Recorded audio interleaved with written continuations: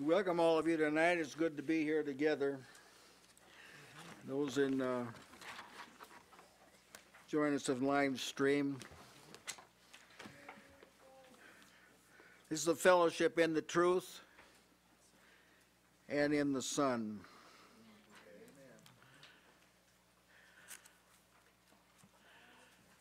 Tonight this will be our 75th lesson in Genesis.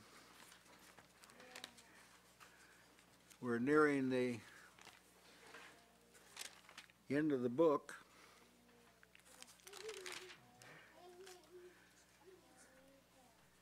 And we're being introduced to divine manners all through this. And it'll be the same tonight.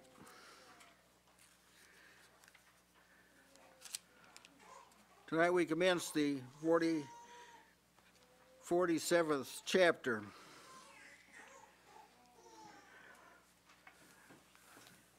Jacob and the household are going to arrive in Egypt. Well, there are going to be a lot of blessed pictures here that we're going to see. First 12 verses of chapter 47. Then Joseph came and told Pharaoh and said, "My father and my brethren and their flocks and their herds and all that they have are come out of the land of Canaan, and behold, they're in the land of Goshen." And he took some of his brethren, even 5 men, and presented them to Pharaoh.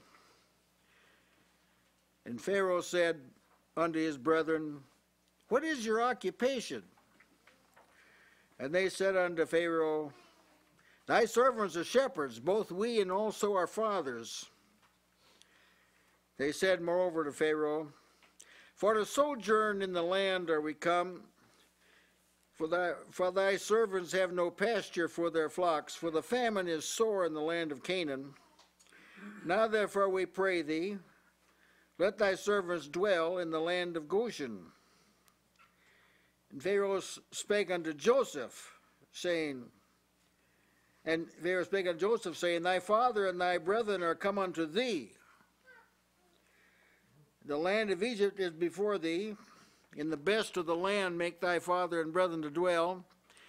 In the land of Goshen let them dwell. And if thou knowest any men of activity among them, then make them rulers over my cattle." And Joseph brought in Jacob his father, and set him before Pharaoh, and Jacob blessed Pharaoh. And Pharaoh said unto Jacob, "How old art thou?" And Jacob said unto Pharaoh, "The days of the years of my pilgrimage are 130 years. Few and evil have been the days of the years of my life, have the days of the years of my life been, and have not attained unto the days of the years of the life of my fathers in the days of their pilgrimage." And Jacob blessed Pharaoh, and went out from before Pharaoh. And Joseph placed his father and his brethren, gave them a possession in the land of Egypt, in the best of the land, in the land of Ramesses, as Pharaoh had commanded. And Joseph nourished his father and his brethren and all his father's household with bread according to their families.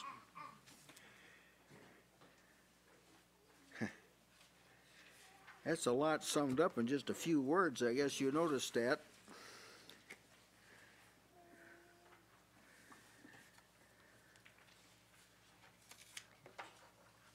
Now remember that the scriptures are really about Christ. Or let's be more accurate, they testify of Christ. And so we're going to see likenesses of Christ and salvation in this book. It's by divine intention. It just didn't happen. It's that God looked at it and said, "No, that's just like what I'm going to do." This is just like creation. See, it was deliberate. Yeah, amen. It deliberately reflected the nature of things. This is one of the ways God's teaching people.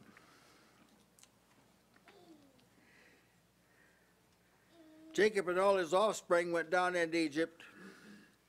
Exodus tells us they were 70 in number. Years later, when they stood at the border of the Promised Land, they'd really grown a lot. Now, for the first 230 years, they just went from 1 to 70. 1 to 70. That's all further they went. Now, they stood at the border of the Promised Land. They had just males from 20 years and up that were able to war. There were 601,780. Now I have a little, I was going to include this the last time in our lesson, but I give a little chart there. The name of the people that came from the children, all of the ites, there's a lot of them, as you can see. 59 different nations right there. And then each of these got offspring that had nations come from them. Remember, he told that a multitude of nations would come from Abraham, he said. And then we see how many came into Egypt. There were 70, named by wives. Leah, all the ones born of her and their family was 33. Through Zilpah was 16. Through Bilhah was 7. Through Rachel was 14. So 70 people came in. And here's this count of 601,730, just the males. That didn't include any adult women or any children, girls, boys, any children. Didn't include anyone under 20, and it didn't include anyone from 20 on up who couldn't fight. So a conservative estimate would be somewhere between 3 and 5 million toward the 5 side. Now this was all the working of the Lord. So the Lord can suddenly explode the number of the latter is bigger than the former. And the last is first. See, up to this point here, we believers have been last. But there's going to come a time when we're going to be first, even in number. That's right. And the knowledge of the Lord will cover the earth as the waters cover the sea.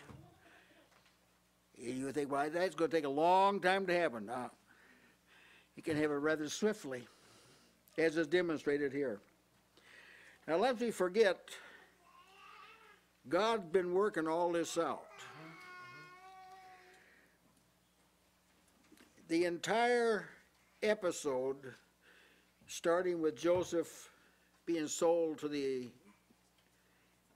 Ishmaelites, who sold him to the Midianites, who sold him to the Potiphar. God was seen in all of this. Joseph was sold by his brothers, but Acts 7:9, speaking of that occasion, said God was with him. Yeah, right.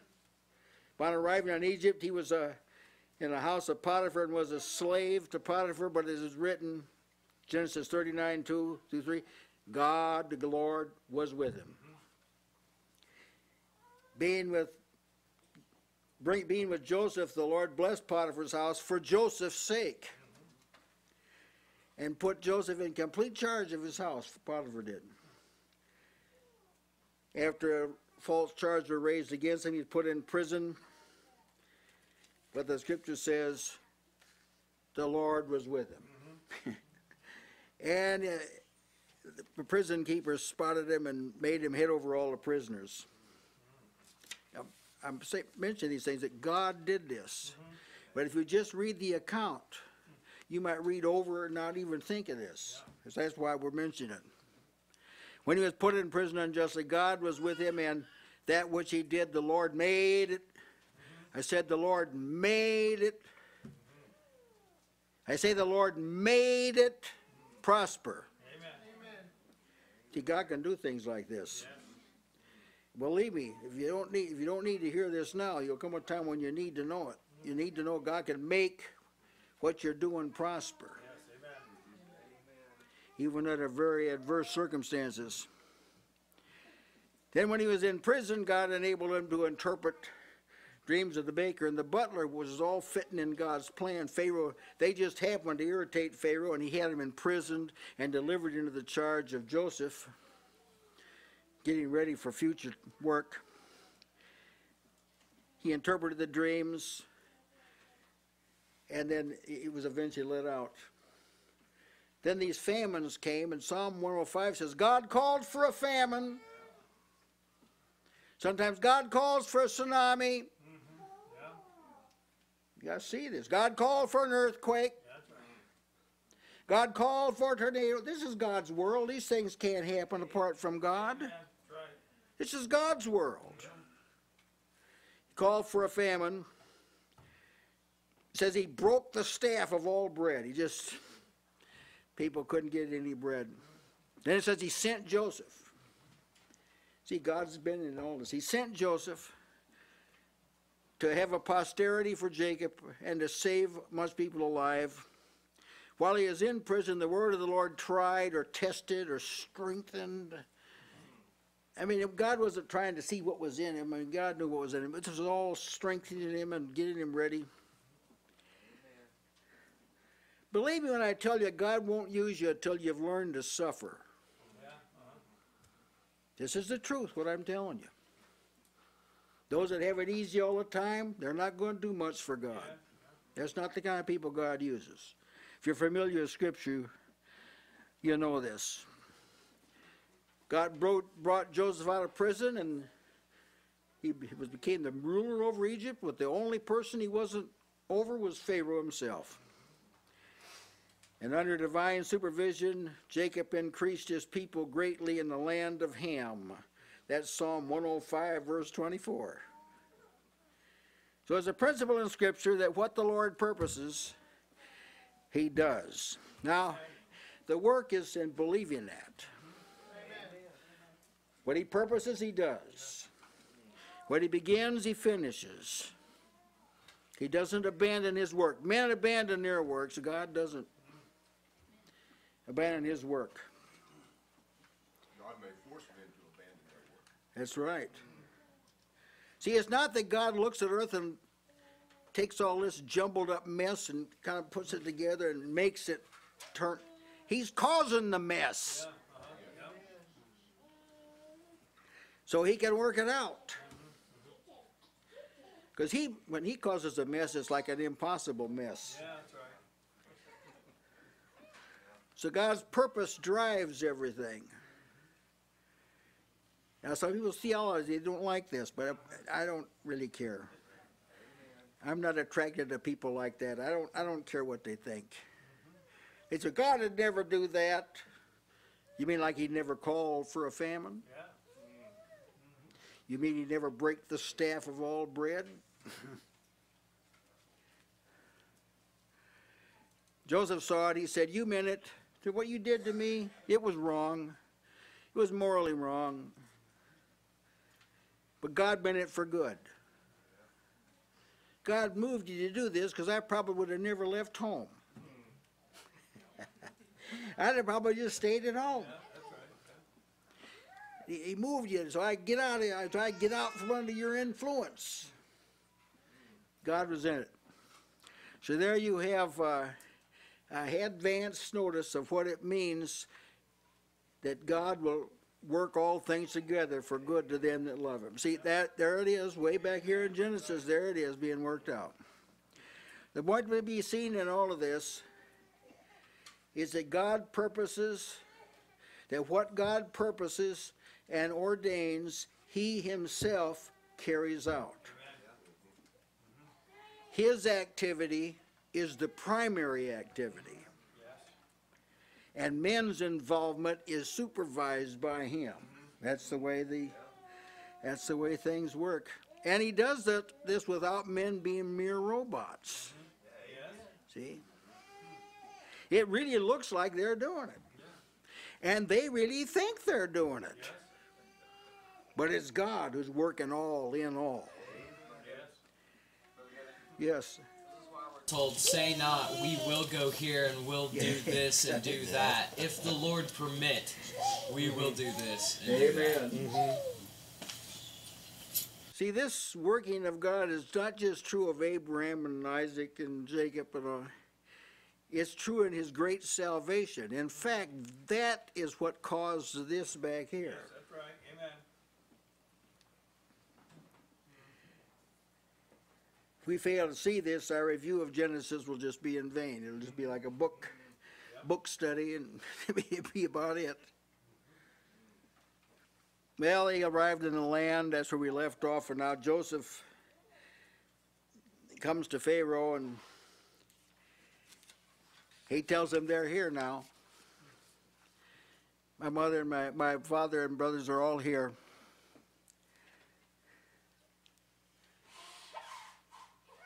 When Joseph was exalted to be ruler over all Egypt, Pharaoh said, "Thou shalt be over my house. According to thy word shall all my people be ruled. Only in the throne will I be greater than thou." So Joseph comes to Pharaoh because Pharaoh wasn't under him. He was under Pharaoh. He didn't have somebody else tell him they're here. See, he submitted to him here. That's right. Came and told him they're here. God said see, Satan, he doesn't submit to God. We are told that he reasoned in his heart. He said, see, Joseph could have thought like this. If Joseph would yielded to Satan, he'd have thought this same way. Now that I'm up here, I'm going to. But he didn't. Satan reasoned, I will ascend into heaven. I will exalt my throne above the stars of God. I will sit also on the mountain of the congregation in the sides of the north. I will ascend above the heights of the clouds. I will be like the Most High. Now, I can tell you from experience that some people are really nice until they're exalted. They're really close friends until they're promoted. You were close in the school, but when they became the reverend of the mega church, they forgot all about you. That isn't the way Joseph was. Absalom, he was like this. I'm showing you that Satan couldn't get a hold of Joseph. He had the position, but he didn't exploit the position at all. Absalom reasoned this way, "Oh, that I were made judge in the land, that every man which hath any suit or cause might come to me, and I would do him justice. And it was so that when any man came nigh to him to do him obeisance, he put forth his hand and took him and kissed him. And on this manner did Absalom to all Israel that came to the king for judgment. So Absalom stole the hearts." Absalom stole the hearts of the people. He was the king's son, but he wasn't satisfied to be the king's son. He wanted to be everything. See? That's how Satan is. That's how Absalom was. That's not how Joseph was. This is not the kind of spirit Joseph had. Some people can't stand a lot of responsibility. If you live close to God, he'll protect you here. He won't put you in a position that you can't handle. But you got to have faith. You have to trust him here. Some people they wish they were a higher up. Well, if you serve God and you don't end up there, it's because you don't belong there. That's the way it is. You can go to school and take a course on it. How to be the boss. That's right. They have courses to teach people how to be bosses. And we knew how they turn out. Our Joplin businesses, we know how these bosses turn out. And it's not good.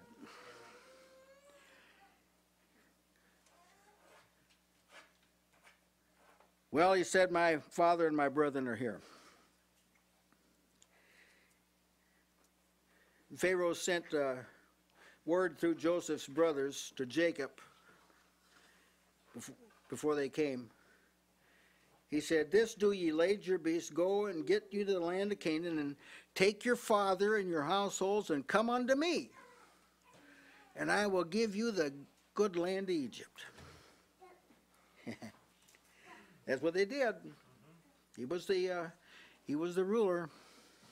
Now, in response to Pharaoh's lower directive and God's higher directive, see, he worked through.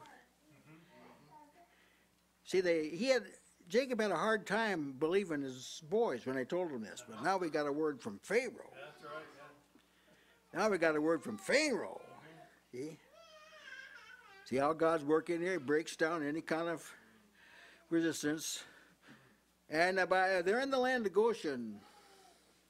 Now, Joseph told his brothers they'd be dwelling in the land of Goshen. It's like a prophecy. He told them when Pharaoh asked their occupation, now you should say, thy servants' trade has been about cattle from our youth, even until now, both we and also our fathers, that ye may dwell in the land of Goshen. That's what Joseph told him to tell him. That you need to dwell in Goshen, see? Your trade is such that you can't live in the city of Pithom. You can't dwell where most Egyptians dwell. You can't, because that's not your trade. You need this land for your trade. It's evident that the land of Goshen was ideal for their manner of life. So Joseph labors to ensure that you'll get what you need. You'll be in the right place for what you're doing. Now, here's a point to be seen. It's very important. For some people, this is a difficult lesson to learn. To locate in a place conducive to spiritual maturity and development. Some people have a hard time seeing this. Even though God places those who are saved, every one of them in the body, as it has pleased him. That's what it says he does. Yes, amen. It's 1 Corinthians 12:18.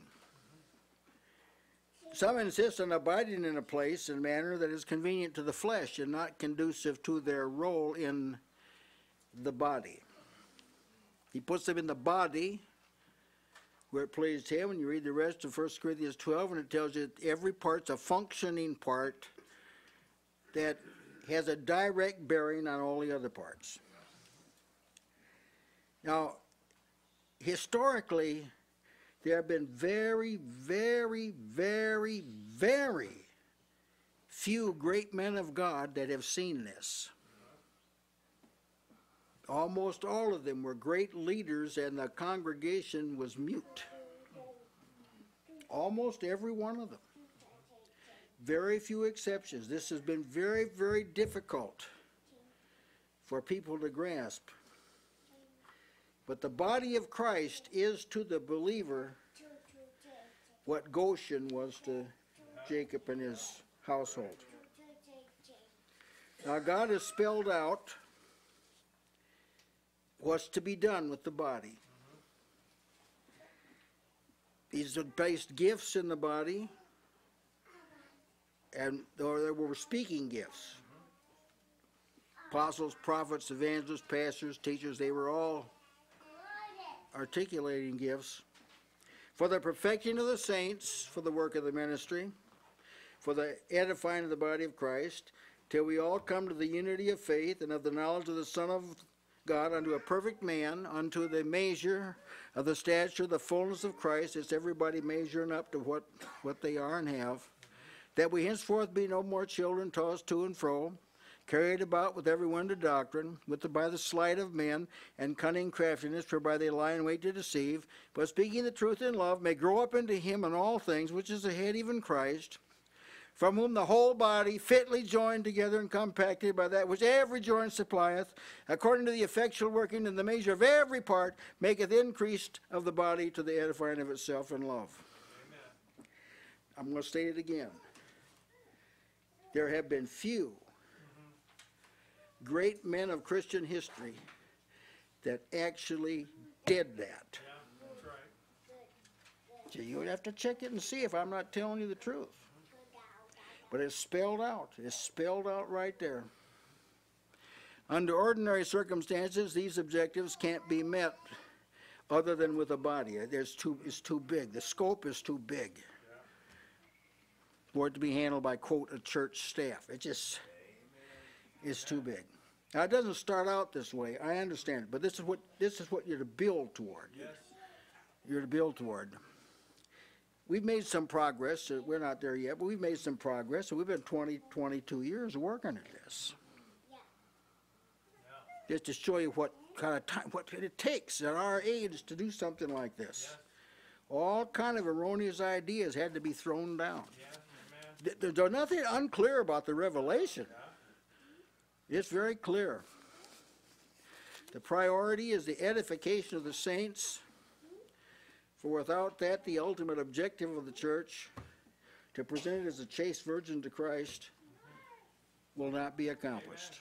It can be difficult for a person to even be convinced that what they have is worthy of speaking in the assembly. I know. You have to build confidence to see that God has put you here. Now, what He gives you to say, He wants you to say it. He really wants you to speak up and say it. But see, this is not easy, like you've already said. No, it is. You have to know what you're talking about, too. This isn't, make no mistake about this. This just doesn't mean everybody says something. This all, you've got to be holding to the head. It's got to come from the head through you. If it doesn't, there's no place for you to say it. But that's how intricate this body of Christ is. And it's been very, I don't know if the world's ever seen something like this. Church of Jerusalem, Church at Antioch had a lot of prophets and so forth in it. But this is a big agenda. But this is what eternity is going to be like. yes, amen. Being schooled for there. Now, Jesus operated his ministry, performed his ministry with God's priorities in mind. He said, I only do what the Father tells me to do. I only say what the Father tells me to say. See? This is how it works.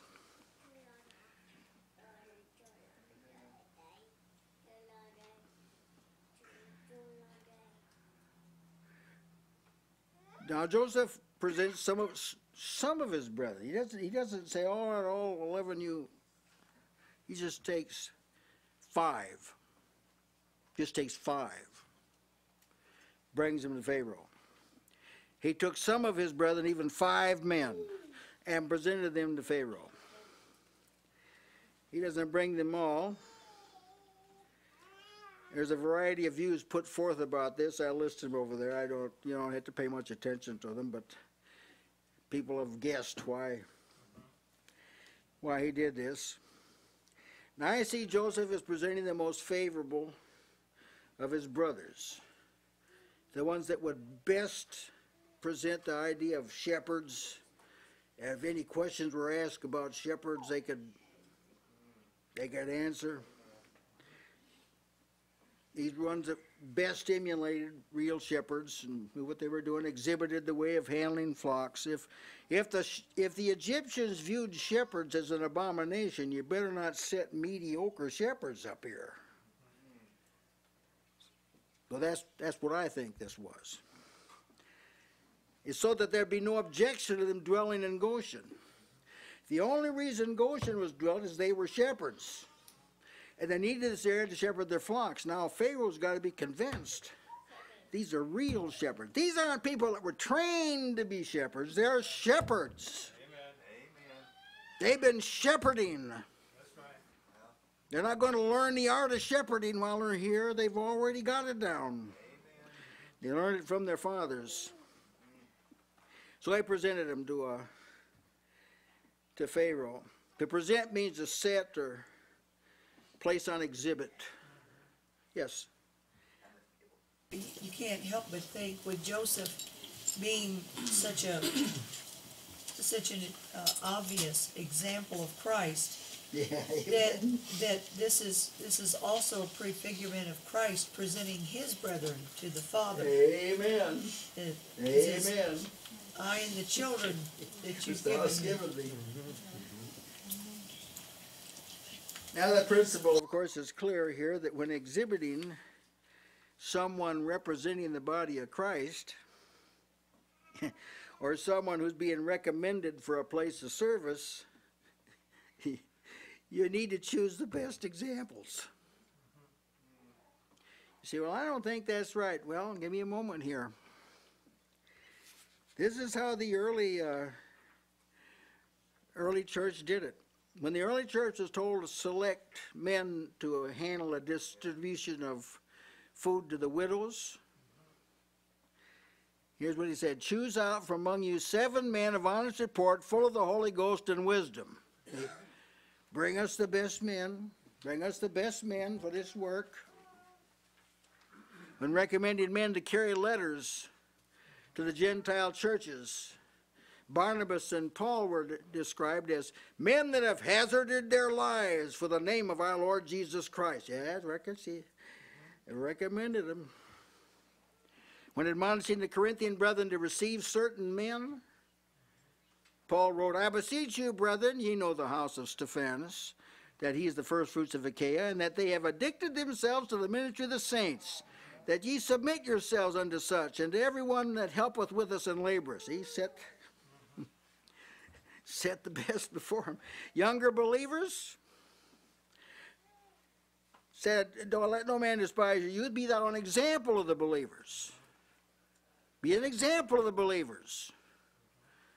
In word, in conversation, in charity, in spirit, in faith, in purity. Let's set the best out there if we're going to exhibit them.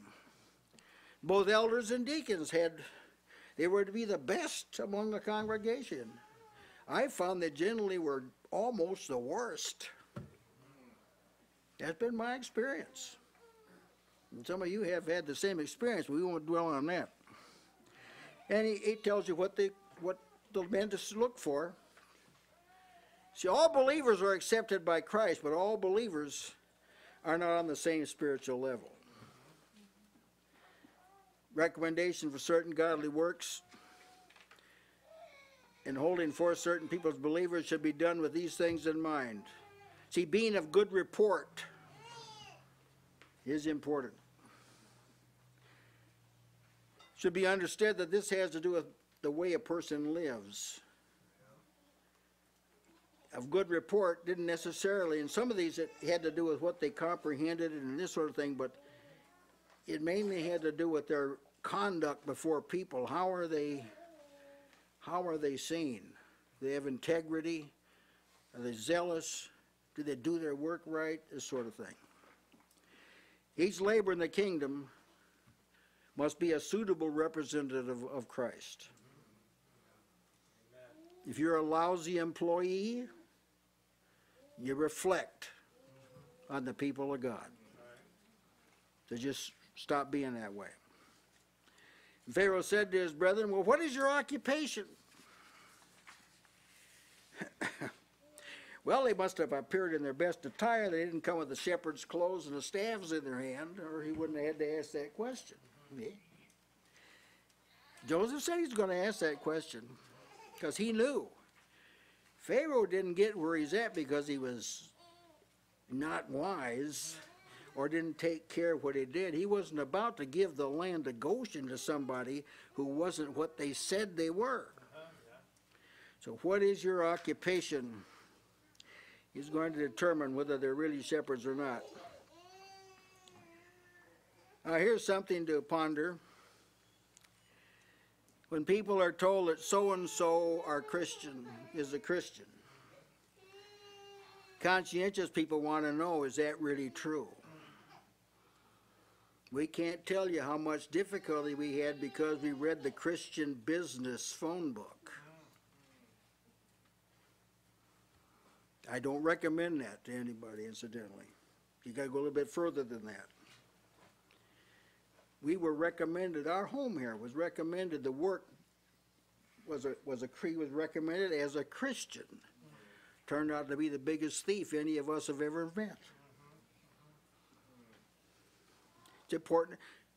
Even Pharaoh knew that you have to prove with the persons what they say they are. First of all, now Jesus, in the scriptures, we are told the reason why Christ died and rose again. I know Christ died for your sins. Yes, he did. But that's not a complete statement.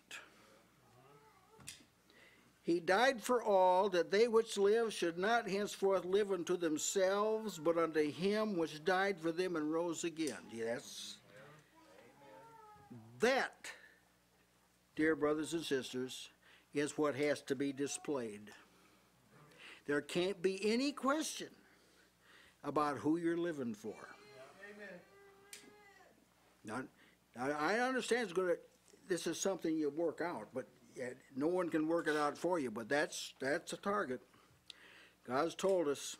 Of course, it's quite common to view the church as a collection of people that are struggling with sin. This is almost a universal view, perception of the church. Of course, we can tell them why they're struggling with sin. They haven't put off the old man and put on the new man like they have been told. So when someone says, what is your profession? You say, I'm a Christian. Make sure that is the truth. Amen. Didn't he, I'm trying to remember that, didn't Joseph send some clothes for them to put on? Oh yes, yes. Several So when changes. Yeah, several changes. Yeah, we mentioned back then that probably some of them was for this occasion. Yeah, I said several. Put on this when you That's come right. before Put them. on those new clothes. Yeah. What is your occupation? Well, the answer, well, we're thy servant. Notice the humility. Thy servants. We're in your country now. It didn't say, we don't care what you say. We're servants of God. They were servants of God. Yes, Brother Jason. Yeah, on this theme of making sure you're a believer, I think that there's a couple of really grave mistakes that are made in the churches. One is that church leaders assume that if people walk in the door, they're Christian. And there's very little effort to preach the gospel or tell people that come to church that they're sinners. Because it's just an assumption if they're there, then they must be in. And then on the other hand, there are a lot of people that just assume they're in. And the assumption is based on, well, I was born in a Christian home, or I'm a member of a church and I go to church, and that's really. Of course, I'm a Christian. And of course, I'm a Christian. Yeah, because I go to church at least 75% of the time, or something, something like that. And so there's you go out into churches, and there are churches like a giant mission field. There are all kinds of people there that don't have any idea what it even means to be a Christian. Yeah. But they think they are. Yes. And they're treated that way. Yes. And never taught the gospel, never preached the gospel, never told about their sins, so they never converted. Yeah. So you have lots and lots of people in the church. It doesn't mean they're all wicked people. No. Or immoral people. Some of them are very moral people, but they're not born again people. Yeah, I know that from a personal viewpoint, this is why I said examine yourself to see if you be in the faith. If you're in the faith, you should be the first one to know. But see, it takes self-examination, not assumption. If we can't assume our own part in the kingdom of God, we can't assume it. If you got the real thing, it'll hold up under scrutiny. It will. Yes, that's a lamentable situation that Brother Jason has just identified, and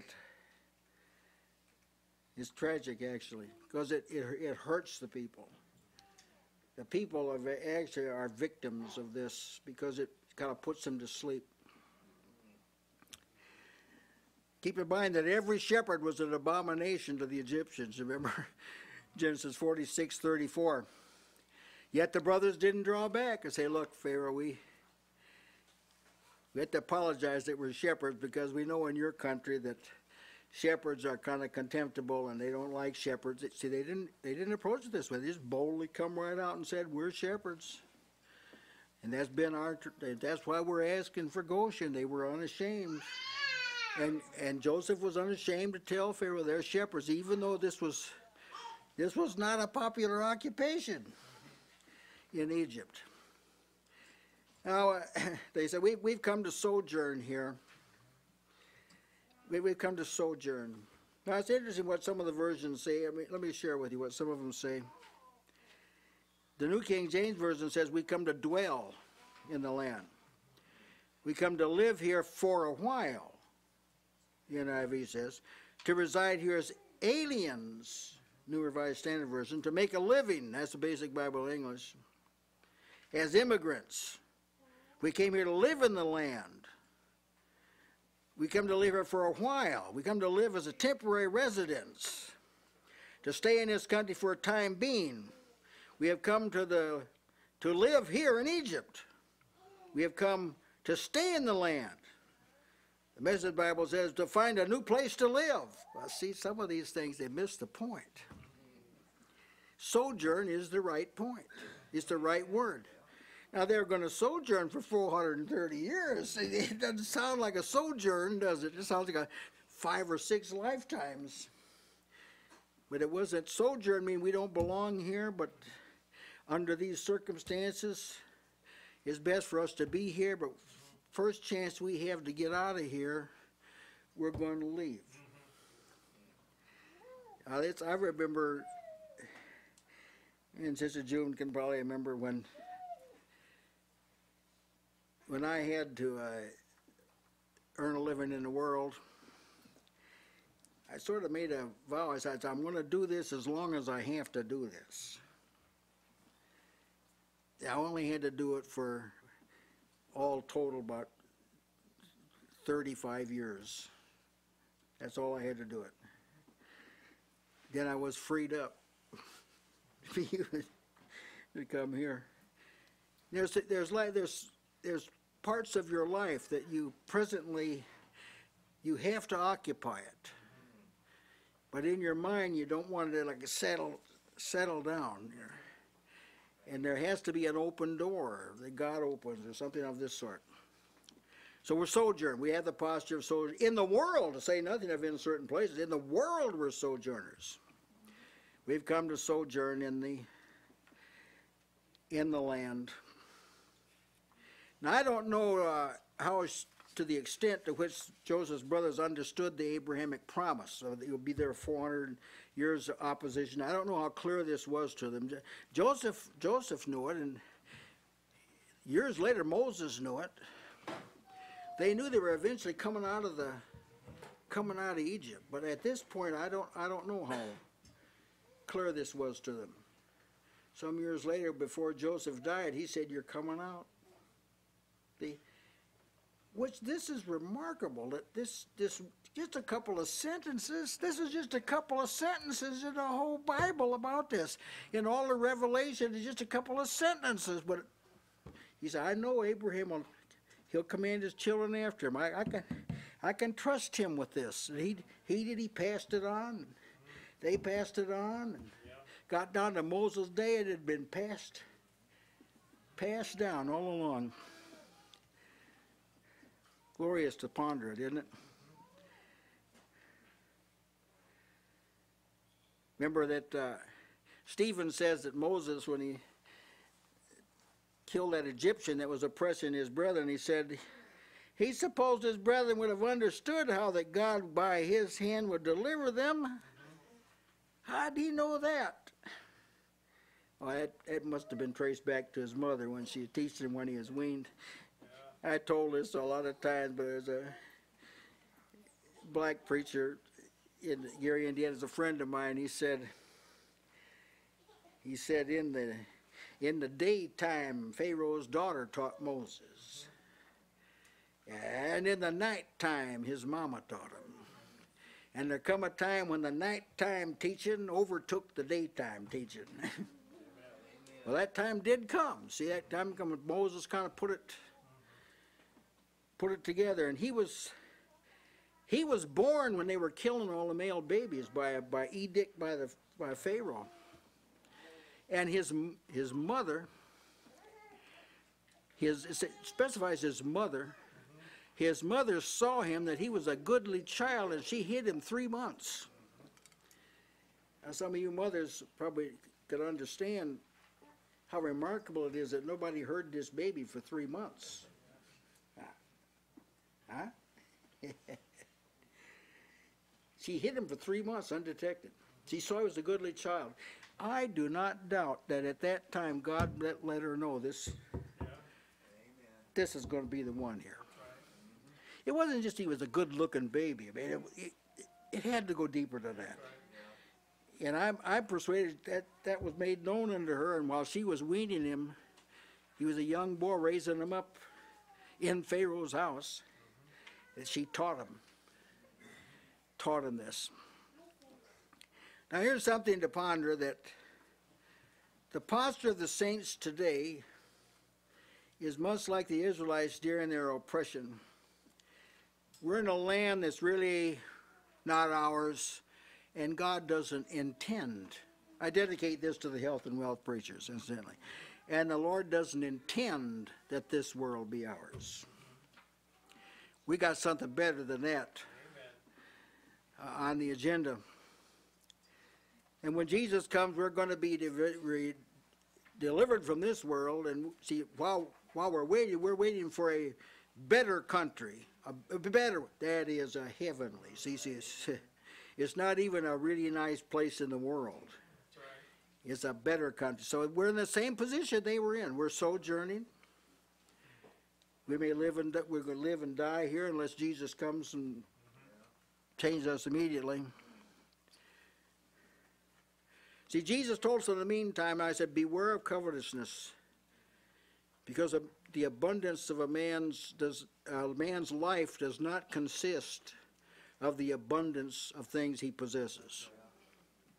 So it's not who has the most toys, as the world thinks. See, life isn't just having a lot of stuff. Yes. Considering these two countries, the country of the promise seemed to be lying in waste at this time. And then they came to Egypt, which was a land of plenty, because they had the corn stored and they were going to have provisions here. So if they lost sight of the promise of God about the promised land, then they might have thought that this was the place to be, and they would have lost that sojourning mindset. Now they're there 430 years altogether. 400 under oppression. So that's several generations. I guess most people calculate that in that time maybe a generation is like 50 years, but it was several generations, but they passed this on. From generation. Do you realize there's some young people that grow up and they're adults before anyone ever tells them they're a stranger and a pilgrim? You want to let your children know this young up. You're in the world, but you're not of the world. God has something better planned for you. Better country, a heavenly country. And a undefiled land. And it's possible for, well, we've got some children that kind of looking forward to it as much as a child can, looking forward to it. So it's good to ponder those things. That text, beware of covetousness, for a man's life consisteth not in the abundance of things which he possesseth. Let me give that to you out of the Amplified Bible. Guard yourselves, keep free from all covetousness, the immoderate desire for wealth, the greedy longing to have more. For a man's life does not consist in and is not derived from possessing overflowing abundance or things which is over and above his needs. See, the world places a big priority on having more than you need. Maybe you lay it aside, you know. See, are you saying we shouldn't have a savings account? That's not. I'm not going to dignify that even with an answer. That's not the point. The point is in your heart, where you are at home and where you're making the major preparation. Now, they told him right up front, they said, we don't have any pasture for our flocks. That's why we're here. Can there come a time when God's people don't have enough for what they need? The servant said, thy servants have no pasture for their flocks. So we really need to talk about that? Of course there does. Paul said, I learned how to suffer need. There's a certain spiritual posture you can maintain when you don't have what you need. Then I know how to abound, have more than I need. Both ends of the spectrum. We say with confidence that such a circumstance can't separate us from Christ, and it can't dull hope, even though it may very well exist. It's a fatal error to seek for and delight in security in this world. That can become it can dominate you. I've known people that this was such a compelling desire that it dominated their life to have enough while I'm here in this world, it's all uncertain. All there is to come is a depression, and there you are. You lost everything you had, so you can't hang everything on this. You got to live a day at a time. That's how you have to live. No pasture for our flocks. So, and the famine, famine's bad in Canaan.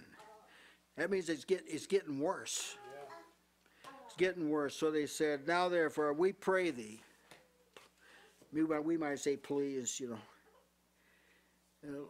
let thy servants dwell in Goshen.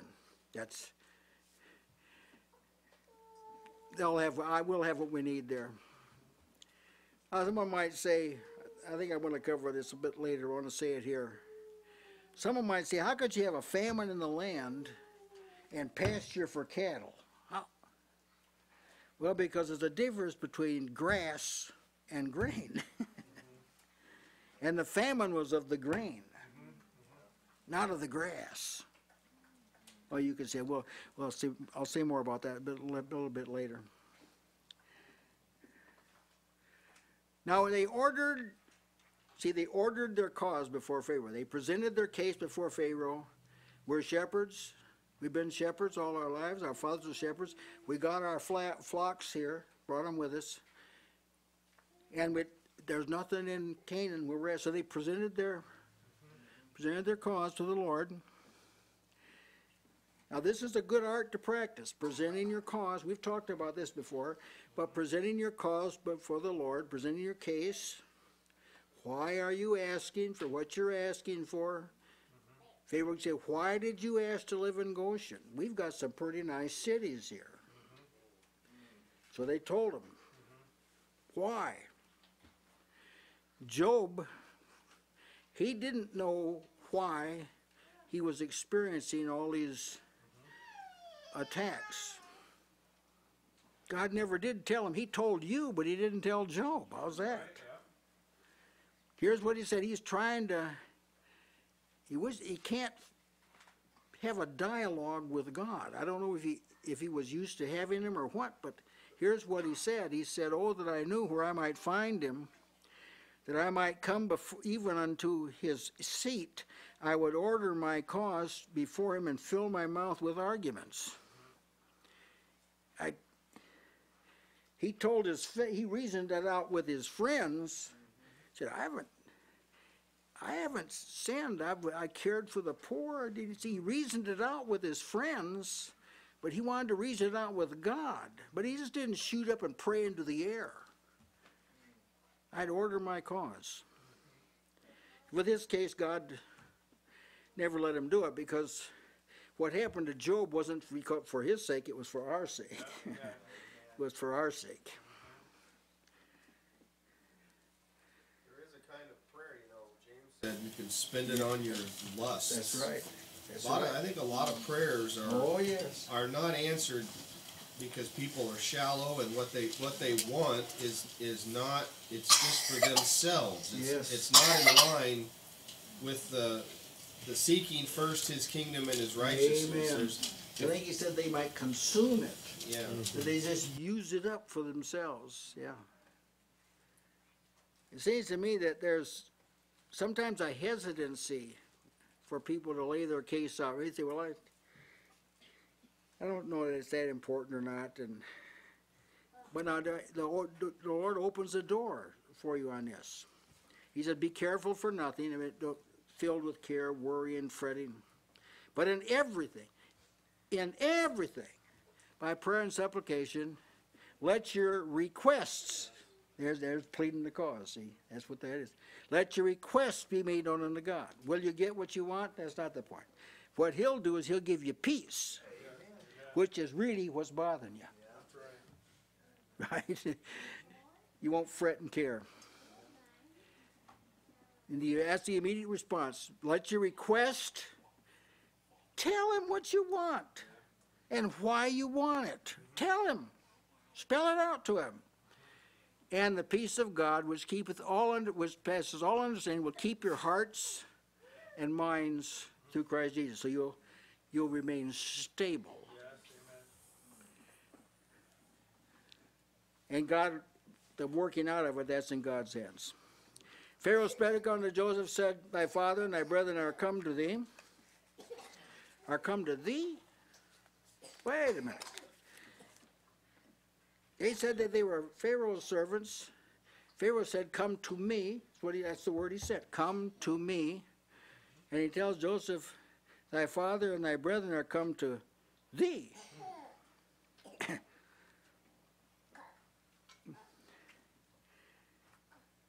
For the sojourn in the land are we, the brother says, for the sojourn in the land are we come.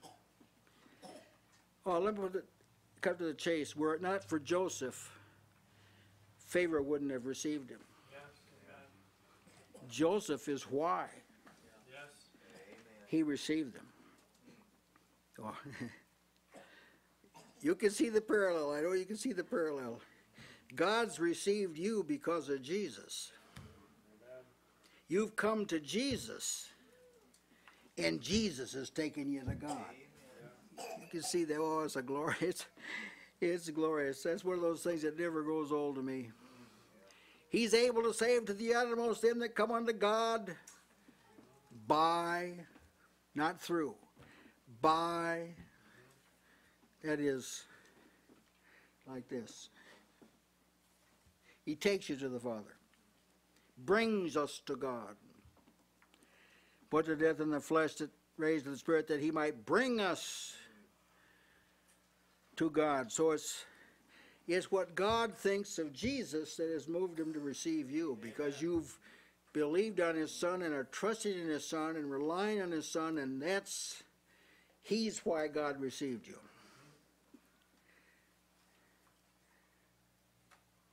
He says, Pharaoh says, the land of Egypt is before you. Now, he knows about the land of Egypt because he was made a ruler over the gathering and the distribution of the grain. Remember that? So he'd been going through all. If anyone knew what the best land was, now Joseph would know what the best land was, because he had to take the harvest, 20% of all the harvest, and store it up in the city. See, so he knew.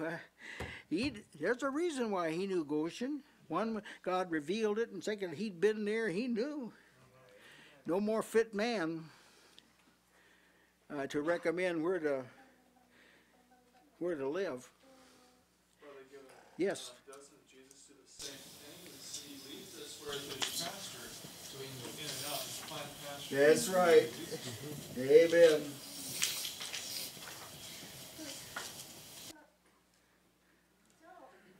Now I wanted, again, the best part of the land, I wanted to again touch on this subject about the grass. Because as I say, it sounds on the surface, it sounds strange there was a famine in the land, but there's plenty of grass in Goshen. Now here's the promise God made to Israel that opens this up. Deuteronomy 11:14 and 15. I will give you the rain of your land in his due season, the first rain and the latter rain, that thou mayest gather in thy corn and thy wine and thine oil, and I will send grass in the fields for thy cattle, that thou mayest eat and be full. I'll send grass for the cattle. They'll work the fields and so forth. the famine that Egypt experienced concerned the corn or the grain, not the grass. Joseph did not give his brothers and their families provender, cattle food to eat. Now the spiritual parallel should be evident. We've been put into Christ, who is the ultimate environment. The ultimate environment is Christ. That's where the nourishment is. He had put us into Christ. That's where it is. And then in heavenly places, you had to be in the heavenly places. He raised up and made us sit together with Christ in heavenly places. That's where you get the food. Now Pharaoh, he must have been impressed by the brothers he saw and everything. He said, look, if there's any man of activity among you, then make them rulers of my cattle. And I imagine these were like prize cattle. The word activity, translated activity, has the meaning of strength, might, efficiency, wealth. The idea is men that can get the job done. That's the kind of man. If there's anyone among you that can get the job done, that know how to do this, and we don't have to have a taskmaster put over them, if there's anybody like that, make him ruler over my cattle. Now, you already know that a shepherd was an abomination to the Egyptians, whether it was one of Pharaoh's or not. But I don't imagine they complained about it. We have an interesting parallel in the body of Christ that I've talked about before, but I'm becoming more and more persuaded of it. Christ appointed the care of the Gentiles to a Jew. That's the apostle he gave us. Care for us, a Jew. That are an abomination to people in the world. He's appropriately called the apostle and teacher of the Gentiles. While the church of Jerusalem with other Jewish bodies were under Peter, with James, not James the Lord's brother, James the Lord's brother and John, they were over the circumcision of the Jewish churches. Paul said he recognized that. The gospel had been committed to Peter for the circumcision, for the Jews, but it's been committed to me for the Gentiles. Paul is especially over the Gentiles. Now, although Paul has done very well in his apostleship, he's labored more abundantly than they other apostles, all. Yet the modern church has treated Paul with the disdain that the Israelites had for Moses. There is hardly a Christian in the world that knows hardly anything about what Paul wrote. Check it out. He's been largely rejected. What are the things people debate about most? What Paul wrote. That's a subject, that's where they debate and argue. When he's our apostle. Amen. And God gave him more than he gave the others. So the last became first. We Gentiles have been given access to things the Jews weren't given access to. Right. On the apostolic level. You compare the writings of John and Peter with Paul. It's not that John and Peter didn't write truth. It isn't that, but Paul majored in foundational truth. Yes, and I don't know if anybody else that did it. Peter hinted at it when he referred to Christ as a foundation stone. But, well, it's a tragedy that he's been rejected largely by the Gentile church. That's especially true if you study any kind of modern scholarship. Yeah.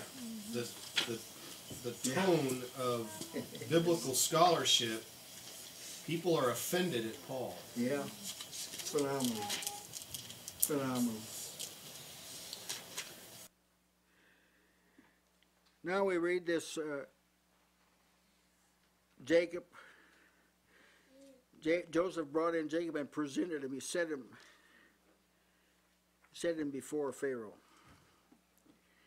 He wasn't afraid of what Pharaoh was going to think, because there was sort of a dignity about Jacob, because he'd had visions from God that tempered him and illuminated him, and he was in a state of joy too at this time. So he set him before Pharaoh until everything was settled about the land. See, he's not going to officially give him the land until everything is settled. He's already showed him the shepherds. Now he's going to show him the head of the household. He's already told him that his father's house and his brethren, he's told him how to conduct themselves before Pharaoh, and about 20 minutes they probably had their new garments on. I imagine there was some kind of protocol involved in standing before a king. I know that when in Esther's day, when the king had to hold out the scepter, he had to recognize you. Remember, she was afraid, since she'd really put on her best clothes, she went in there. When Tertullus, who was an orator, he was bringing up a case against Paul, when he stood before Felix, he did so in a formal manner. He didn't say, "Hey, you!" None of that. He had just a certain decorum. When Paul stood before Agrippa, he did not speak until he was formally recognized. And then he referred to King Agrippa 4 times in what he said. When speaking of worldly rulers, Paul said to believers, "Give everyone what is owed to them. To whom custom is due." I mean, if protocol is bow down, bow down. Yes, amen. It's not to worship, it's honoring. Custom, to whom custom is due. Peter admonished believers, honor the king now. Honor the king. Now there's also a proper approach to God. Yes. All of this is a faint reflection of that. David said, now let's come before his presence with thanksgiving. Let's come before his presence with thanksgiving and make a joyful noise unto him with psalms. Let's just think how we're coming before him. Then he said, serve the Lord with gladness. Come before his presence with singing. Apostolic doctrine said, let's draw near now with a true heart. This is heavenly protocol. With a true heart, in full assurance of faith, having our hearts sprinkled from an evil conscience and our bodies washed with pure water. That's how you come to God. And lo and behold, Jacob blessed Pharaoh. Other versions, I apologize for some of these versions, but this is just what they said. Said, and Jacob blessed Pharaoh, then the NIV footnote is, that means greeted him. Gave him his blessing, basic Bible English. That's pretty good. Paid his respects to Pharaoh. Greeted Pharaoh. Gave the king a blessing. I believe that meant just what it said. He blessed Pharaoh. And he was a person that could do this. Of all the people in the world, he was in the promised lineage. He could speak for God, in other words. He could speak for God. I don't doubt that Jacob did at least what Jeremiah told the captives of Israel to do. He told them, seek the peace of the city, whether I have caused you to be carried away captives, and pray unto the Lord for it. For in the peace thereof shall ye have peace. So pray for Joplin. That we'll have peace. Yes. You see, I like to pray for his conversion. Let's first pray for it peaceable. Yes. So that it's not unduly agitated. It does seem to me that pray for rulers that we might lead a quiet and peaceable life in all godliness. Maybe that's why sometimes there's a lot of social agitation, as the church hadn't been praying. Praying that, see, that you got a man who can, leaders can subdue things to a degree. I like he blessed him. See, Brother, there was a pretty prominent principle stated in the book of Hebrews about the greater blessing. That's right.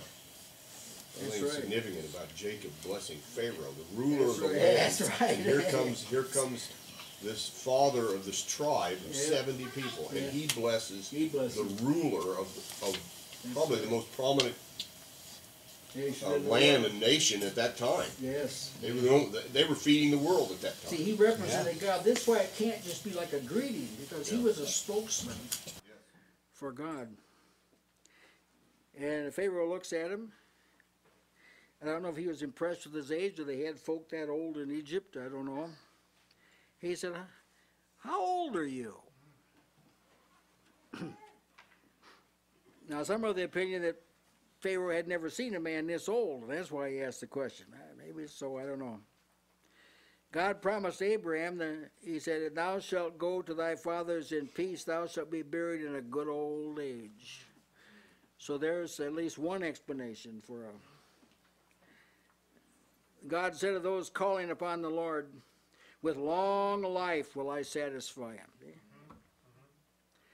Solomon said to his son, wish he only had one, all those wives and concubines, he just had one son. It's like the Lord, there's a message there. Solomon said to his son, "Keep the commandments, for a length of days and long life and peace shall he add to thee." So, if he was older than usual, it was God that did it. Now, something important to note that in the history of the descendants of Abraham, age was like an important factor, because that flesh and blood line is being built. See, so the longer these men of faith lived, so it was different than ours, because we're not part of a flesh and blood kingdom, but they were. They were part of this flesh and blood. It was the transmission of the promises. That's right. That's right. So it seems to me that it's still the case in some nations where the aged are held in very high regard. That's right. That's right. And Any of so those countries that are around Israel. Yeah, and this may have been something that, the Egyptians may have done that too. That's right. So Pharaoh recognized this man is ancient. He's right. He's an aged man. So Jacob answers, "How old are you?" He says, "Well, the days of the years of my pilgrimage are 130 years. Now, I find the expression "days of the years." But I didn't find anyone that was intrigued by that like I am. But I was intrigued by it, and those words are in the Hebrew text. The Hebrew word "yom" is days. Shened is years, so the days of the years, that is a valid expression. It is used by the Authorized Version one other time when accounting for the age of Abraham, days of the years. The following versions read, and I list them there, who read days of the years. Other versions read the years. One version says, "My stay on earth." The days of my pilgrimage are 130 years. The whole time, Geneva Bible says. 130 long, hard years, the Living Bible says. And the easy-to-read version says, "a short life." That's how they translated that. Now, there's a perspective to me of the words contained days of my years. Days speaks of the details of life. Works, growth, chastening, revelations, lessons, however experiences. Years speaks of purpose, objective, profitability, assessment, testimony. It's the days that make the years tolerable. You see that? And it's the days that make them blessed. See? In other words, God has been pleased to break life down into... Yes, Brother Jason. I've always taken this statement by Jacob to also be reflective of some great humility that Jacob had learned along the way. Oh, yes. You notice he says, I'm not to be compared to my father. This is a statement almost encapsulating his whole life, that Jacob had learned a lot since he was a young man. He had learned how to depend on God. You know, he'd learned how to go through hardship. He'd been humbled along the way. I'm not saying he was an arrogant, proud man. That's not what I'm saying. But he had learned a lot. He is a different man. Here, this is a statement of there's more in this statement than what might appear. See, this age no doubt impressed Pharaoh. But as you say, it was an expression of humility, because he said, wait, really, there's some of my fathers have lived a lot longer than I am old.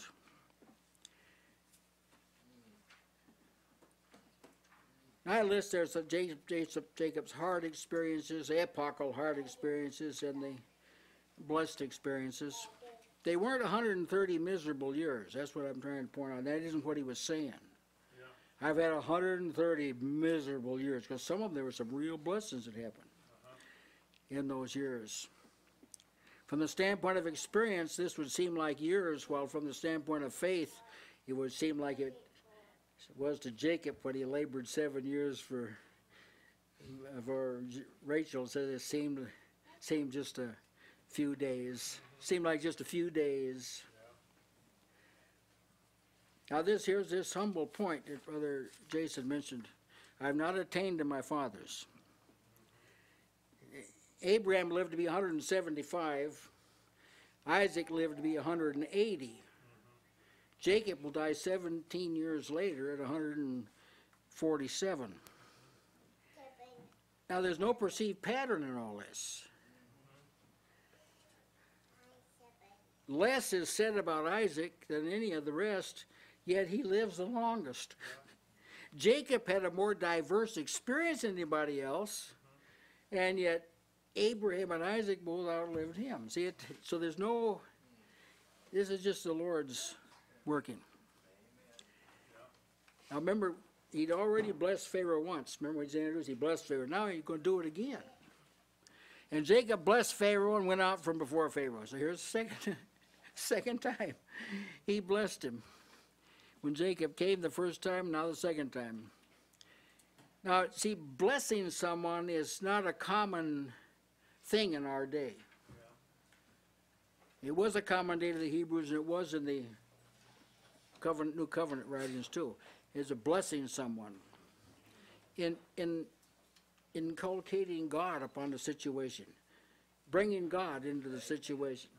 Like Melchizedek blessed Abraham. Isaac blessed Jacob. Laban and his father Bethuel blessed Rebekah. Laban blessed his daughters and their sons. Jacob blessed Pharaoh. Jacob blessed Ephraim and Manasseh. And Jacob blessed his 12 sons. So there's one person blessing another person. But they're doing it in the behalf of God. They're calling God to be involved in that person's life. Now, an example is the Aaronic blessing that Aaron was commanded to bless the people. Let's give you an idea what a blessing can be. God told Moses, "Speak unto Aaron and unto his sons, saying, On this wise ye shall bless the children of Israel, saying unto them, The Lord bless thee and keep thee. The Lord make his face shine upon thee, and be gracious unto thee. The Lord lift his countenance upon thee, give thee peace. And they shall put my name upon the children of Israel, and I will bless them." Amen. Now you might resolve in yourself to find someone and actually do that. And it'll affect it'll affect you. I've done this. It will affect you.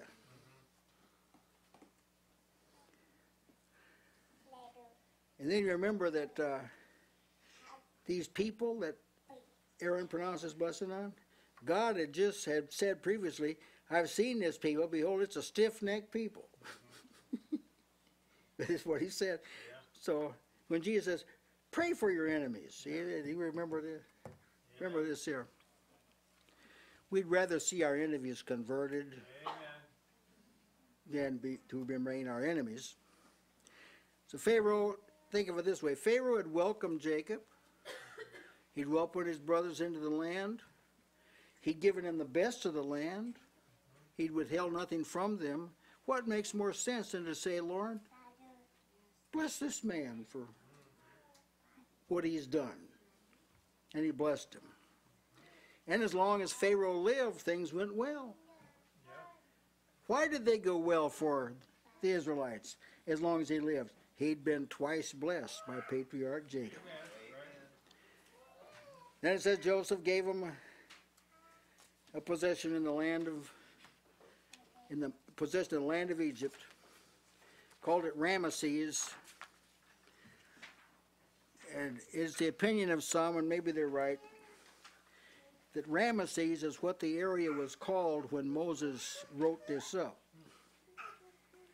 And before that, it was called Goshen, but that's what some have said. I'm not sure about it myself, but he gave him the land. As I say, he was familiar with it. Whatever is required to situate them in that location, Joseph did it. It says Joseph placed his father and his brethren. So whatever that involved, I don't know the details, but he made sure. See, that's what the Holy Spirit does, but you got to see this with the Holy Spirit. The Holy Spirit makes sure that what God dictates happens. Amen. Right. Joseph gave them the possession. And Jesus has given us a possession.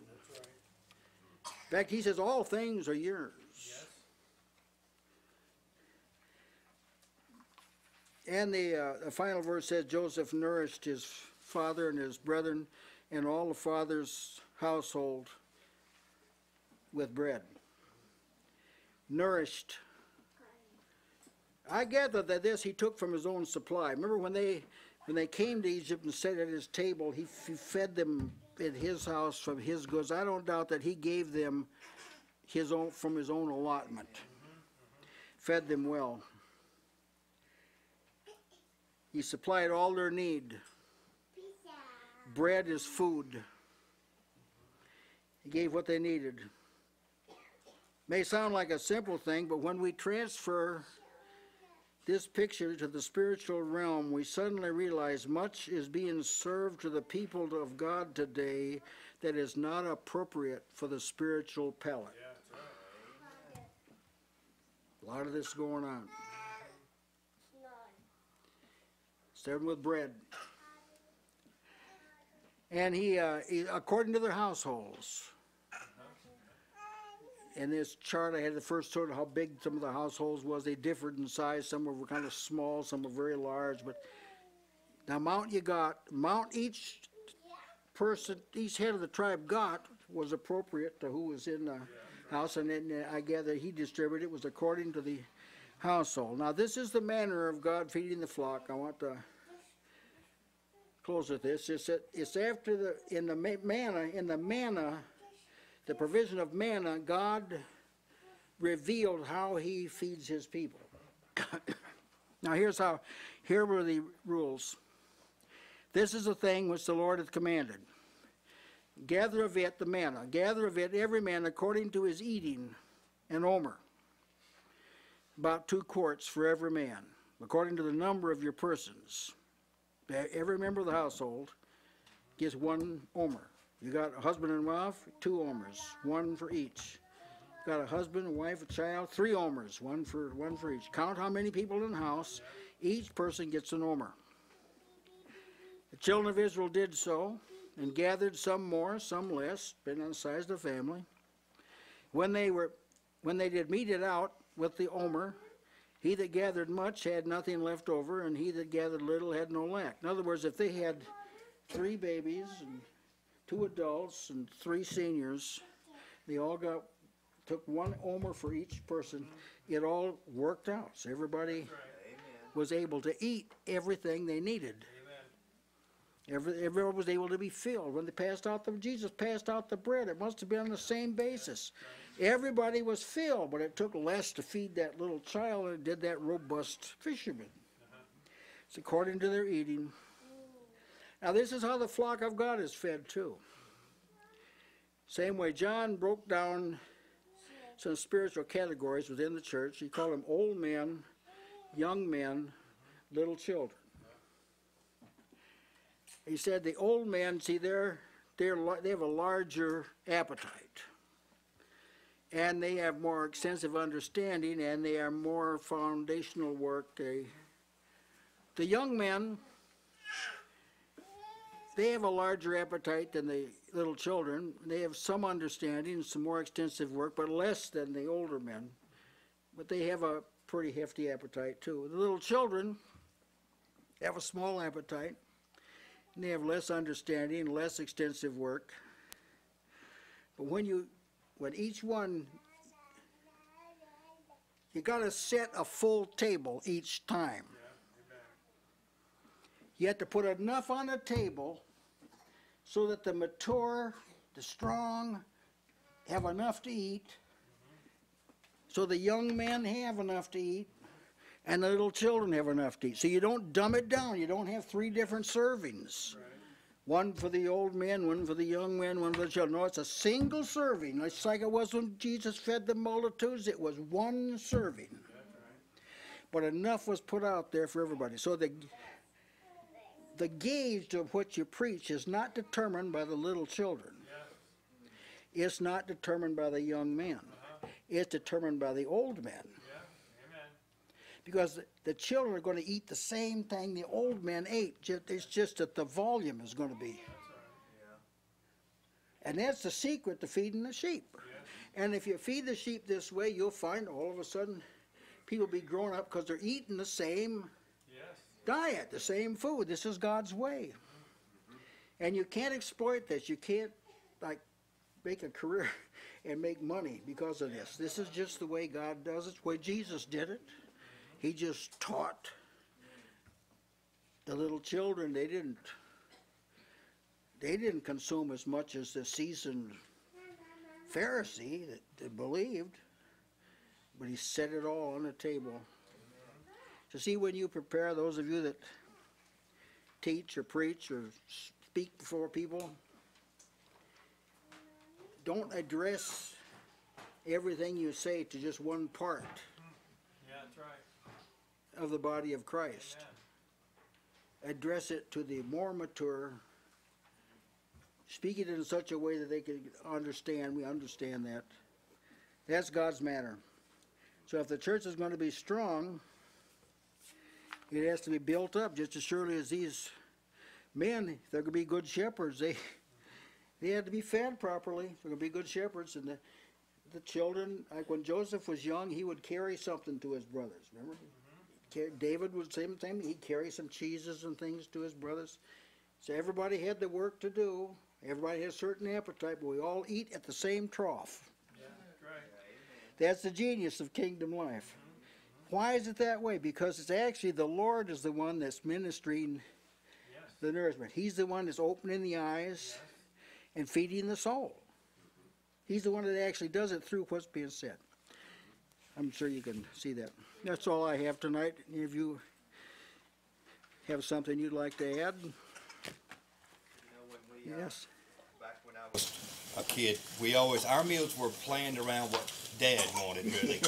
You know, what he ate, and the kids learned to eat that. But you messing up when you try to cater to the kids and serve them something that they like. Because when they grow up, see, they don't know how to eat anything. They got to have these certain restricted diets because you know what I'm saying? They didn't learn to eat everything that was set before. Yeah. And so I can see this as a spiritual parallel as well. That you've got to learn to eat those things. And one other thing I would say, I was particularly blessed by what you had to say about how that Jacob blessed Pharaoh, and you know, there's been a couple of times, and it's regrettable that we didn't pick up on this, that the church didn't pick this up and carry it along. But there's been a couple of times I can remember in my early when I was blessed by men, yes, and it was. They called God in on it. And you could tell this was something. I still remember it was had special significance to me, and I thought how it's such a regret that we haven't been able to do that. And because it's really, I can see how that's something really good. I can remember some of my most memorable experiences. I used to go through the neighborhood where I preached and ask people if they had something they'd like me to pray for them. And that's how I met Brother Bill Parsons. He was sitting down in the backyard condemning himself when I met him. When I asked him, boy, he leaped out of the chair. We've been friends ever since. But that is a marvelous ministry. We know a lady, she's passed on, Thora Shaw was her name, and the church has pretty well booted her out. So she started a ministry called Jesus, and she went to the courthouse here in town, and she'd sit out in the lobby where people were waiting to go in to have their case heard, and she'd cozy up to them and ask them if they'd like her to tell them, pray for them, tell them about Christ, and it developed into quite a ministry. That's what she did. So there's a there's a place for blessing people. Amen. There surely is. I was considering as you were speaking about preaching the same thing to all. Nutritionally speaking, if you water something down, you're losing nutrients from that certain product. Right. And it's the same thing with the things of God. Is when you water those things down, you're losing the nutrients that comes from living on every word of God, being able to sustain yourself. And so there's nutrition, and I was thinking as Brother Tony was speaking, there are some things that we just don't really care to eat when we're kids, but we need them because they're good for you. That's right. And the same things with the things that are spoken from the Lord. Some of those things are a little bit hard to get down, but you have to, because if you don't, your life isn't going to be sustained. You know, I had a lot of these experiences, and I still do, when I would recall something I had heard said or preached a long time ago, and I didn't understand it, and all of a sudden it come to my mind that would never have happened if I would have, been in the nursery. I remember having a vigorous disagreement over these matters, feeding and preaching with a group years ago. And but the reality is, when they wanted me to focus on the young people. They wanted me to focus on those who didn't know the Lord, and so forth. And the reasoning of this is, these little ones, when we think about them sitting at the table with us, they naturally want to eat. They want to eat. And they want to eat what we're eating. They see us eating. They want some of it. And they can't, you've already said, they can't eat as much as we do. But they want what we're eating. They sure do. They may not like the taste of something, but when they see us eating it, they're glad to take it and eat it. So it's the same way in the kingdom. The younger ones will eat what they see the older ones eat. If they see mature, stable, godly people gladly feasting on the truth, then they'll want it too, generally speaking. I can remember as a child, we would eat fish, but this before they had deboned fish. The fish, I never ate any deboned fish.